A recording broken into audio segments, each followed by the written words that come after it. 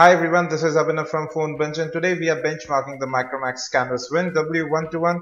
It comes with a 5-inch HD IPS display. You have 1 GB of RAM, 1.2 GHz quad-core Snapdragon 200 processor, Adreno 302 GPU on board. You can see it's running Windows Phone 8.1 right out of the box, 720 by 1280 pixels display. You have about 5.13 GB initially. We have installed some apps on the phone. App and app data are movable to the external SD card. This is a dual SIM device and you can see that we have both SIM cards enabled. You have a 8 megapixel primary and 2 megapixel front camera as well.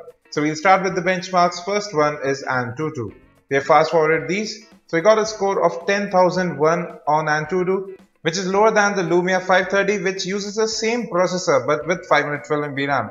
It's definitely the HD display that's taking a toll on performance. Now we are running Linpack single thread test and we got a score of 55.44, which is again in the same realm as the Lumia 530 and a bit lower than the Lumia 630.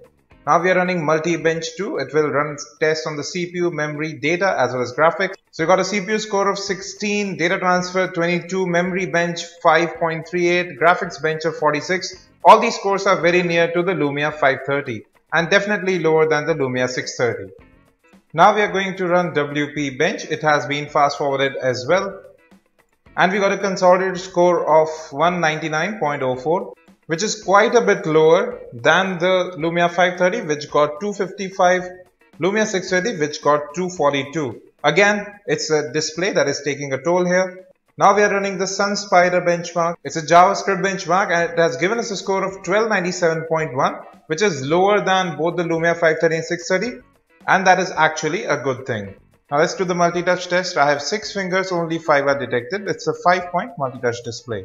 Even in terms of general performance, you can see that there is a slight hint of lag. Scrolling is slow, but that's a fault of Windows Phone 8.1. We saw that on the Lumia 530 and 630 as well. It has excellent viewing angles, but the phone gets a bit hot near the top of the display and at the back just below the camera module. We noticed that on the Lumia 630 as well.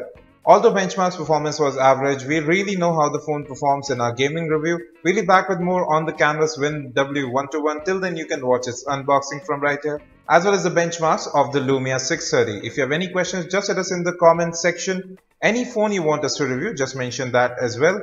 Don't forget to subscribe, like and share. Thanks for watching and have a great day.